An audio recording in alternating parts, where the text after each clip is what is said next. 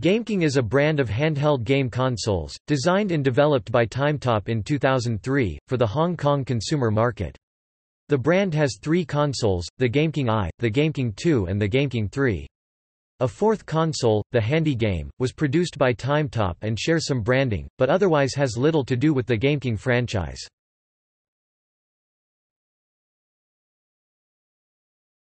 GameKing I GM218. The original GameKing console is a 8-bit handheld game console. It is based around a 65CO2 CPU running at 6.0 MHz. It is fashioned to look like Nintendo's Game Boy Advance and comes in a wide array of vivid pastel colors, either opaque or transparent, and uses two AAA-size batteries. The original GameKing lacks a backlit screen, a feature which has been added in its successor, the GameKing II. The consoles have above-average sound circuitry capable of multi-channel music and digital sound playback, but a comparably low-quality grayscale LCD screen, only supporting 4 shades of gray and having a very low 48 by 32 pixels resolution, combined with a slow refresh rate, poor readability and adjustments. Compared to the original Game Boy, games can be compared to some of the earlier built-in cell phone games, pre-Java games, while their playing speed, scrolling etc., and audio is far superior. Multi-channel music and digitized samples and voices are quite common in GameKing games.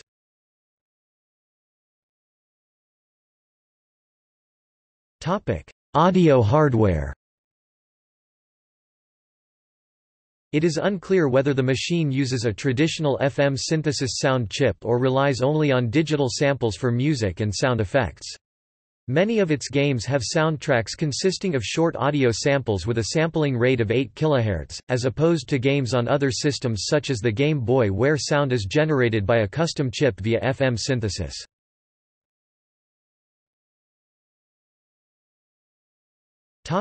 Video hardware. According to Brian Provinciano's reverse engineering of the GameKing, most GameKing games heavily rely on bitmap rather than tile-based rendering of the screen, e.g. most levels in its platform and shoot-'em-up games are in reality large 4-color bitmaps, instead of using the most common method of graphic tiles and tile maps, like in most other game consoles and arcade games.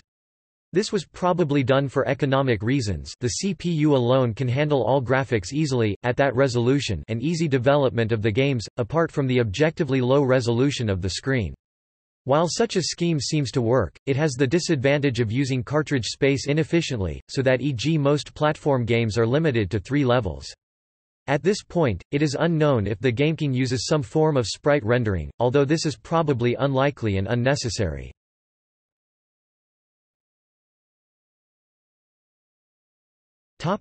GameKing II GM219.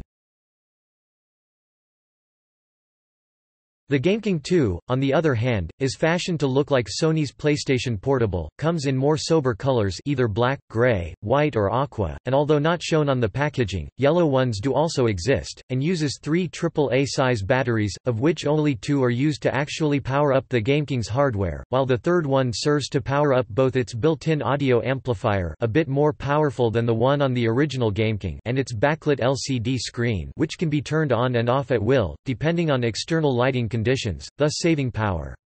The unit can still work with 2 batteries, only with no sound and no backlighting available. Also, the GameKing II has a fixed color background picture for its LCD screen, only visible when the backlighting is switched on.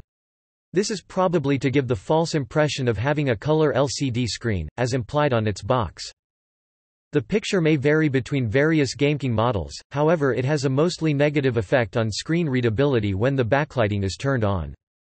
This background picture can also be removed or replaced simply by opening the machine and removing the small plastic transparency behind the LCD. Removing it makes using the backlighting much more effective. This model would also be the last in the GameKing line to have the text, 3 inches 1, stamped above the screen. Notes, likewise with the GK, no page exists for the GKII, but the Chinese site still lists the machine as product code GM219.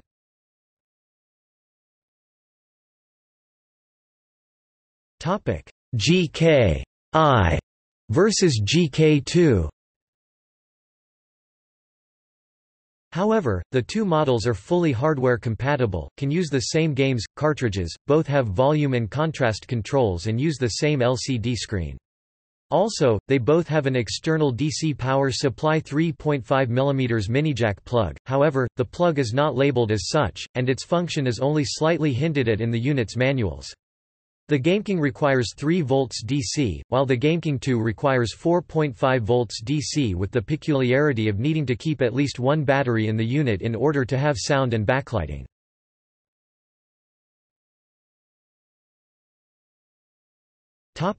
GameKing III GM220.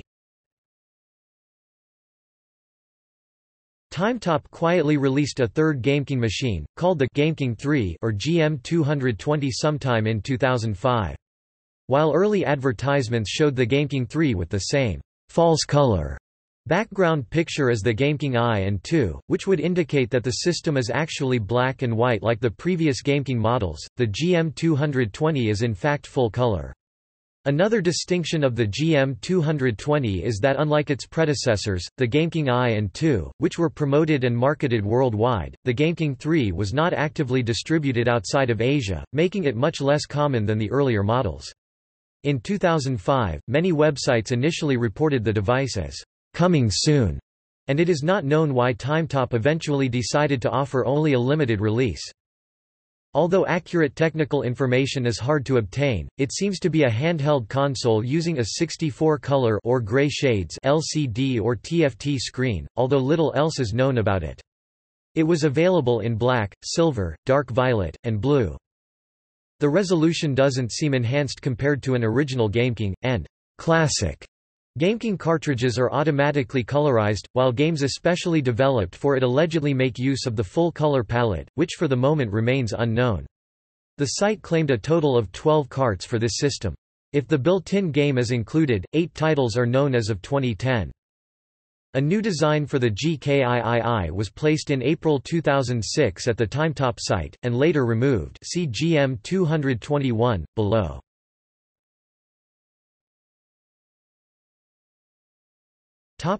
GM221. A second design for the GameKing III also exists which combines elements from the GM219 with the GM220. The button design and layout is from the GM220 design, with the A button being distinctly larger than the B button, but the overall form is obviously inspired from Sony's PSP design. Several colors are shown on the back of the box, green and orange for example, however only 2 colors, a black edition and a white edition are confirmed to exist.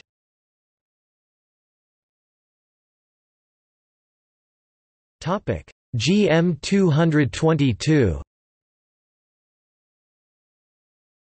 The GM222 sports an original design, which does not borrow much from previous models. Even though it is sequenced later than the other consoles in the GameKing line, and therefore one would expect more advanced hardware, it is in fact a redesigned GameKing II. Moreover, besides returning to the low-res black and white screen, the backlight has also been removed. Notice however that the box for the GM221 and GM222 both show exactly the same false color screenshot, despite the two machines' vastly different capabilities. It is not known why TimeTop chose to release the GM222 in this fashion, although renderings exist that show this design was intended at some point to be a full-color model. It was available in charcoal, blue, and green.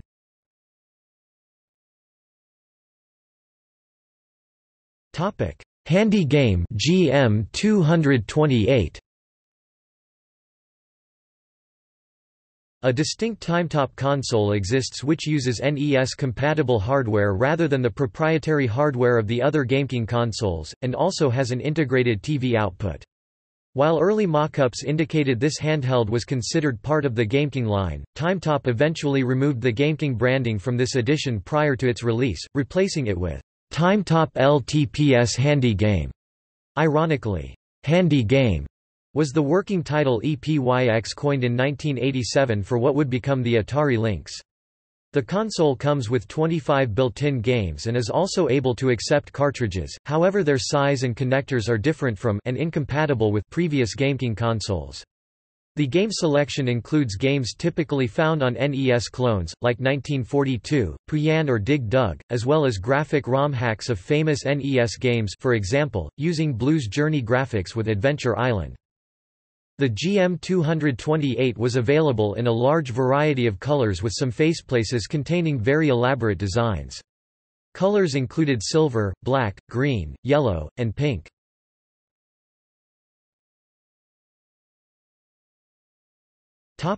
Games.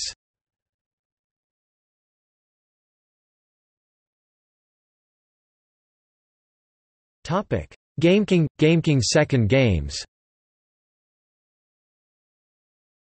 The console has a small selection of known games, 38, being 3 built-in and 35 in carts, although 37 games were said to be available by Timetop.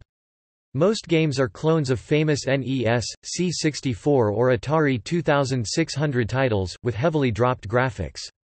The games come in cartridges resembling the original Game Boy ones, with a typical size of 128 kilobytes, although 4-in-1 cartridges are available, containing 4 normal GameKing games plus a selection menu, and have a maximum size of 512 kilobytes. Both the GameKing and GameKing II come with 3 built-in games. Drifter, a Wonder Boy – Adventure Island clone which seems to use music from Castlevania III.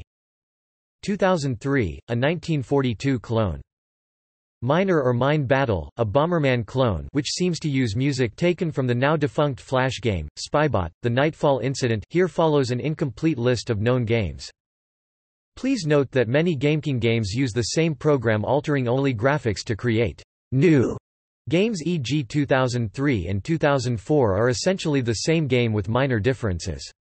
Also, many games have major inconsistencies between the box, manual and in-game title.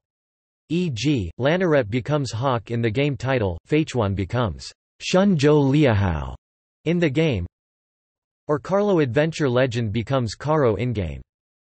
Carlo Adventure Legend, a Super Mario Bros. Clone. Soldier, a Contra – Grisor clone. Happy Killer and Happy Ball, both Lode Runner clones.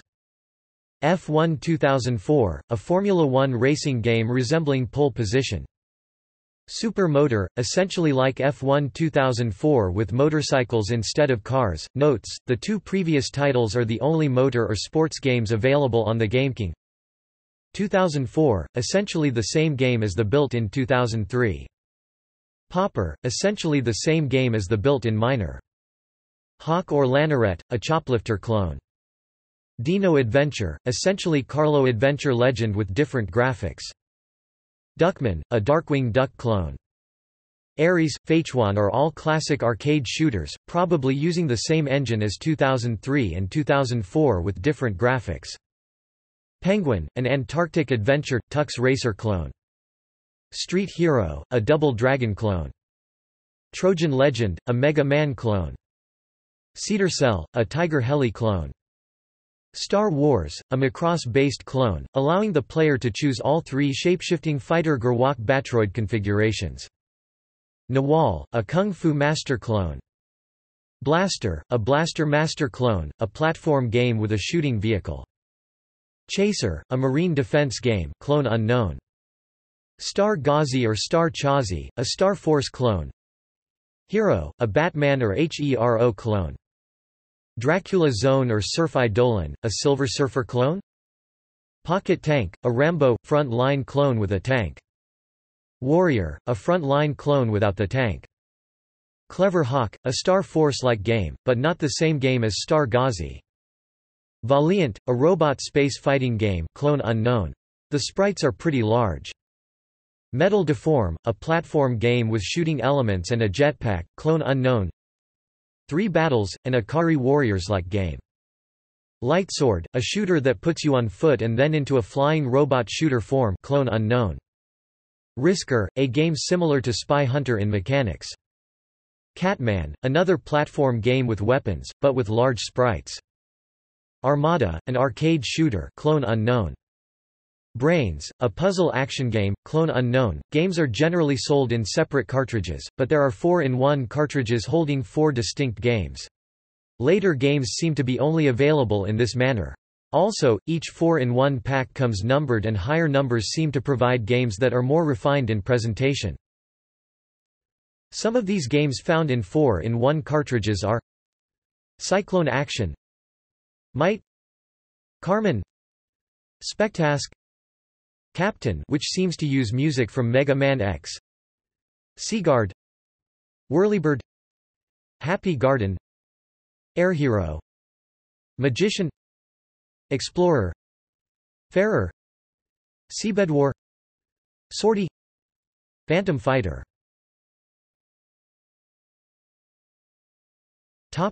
GameKing III games. GameKing III machines have a built-in game, Galaxy Crisis. At the moment, the only known game carts for the GameKing III come from a picture. Adventure, Urgent Action, Diamond, Panzer, Fly Car, Blaze Plane, 2030, Hermit Battle, Vagrant.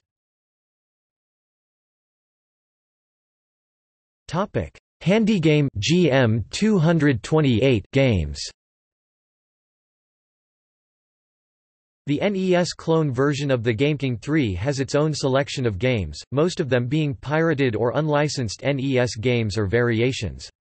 These come multi-carts with combinations such as 26 inches 1, 49 inches 1, and 72 inches 1, etc. No HandyGame carts are compatible with any previous model.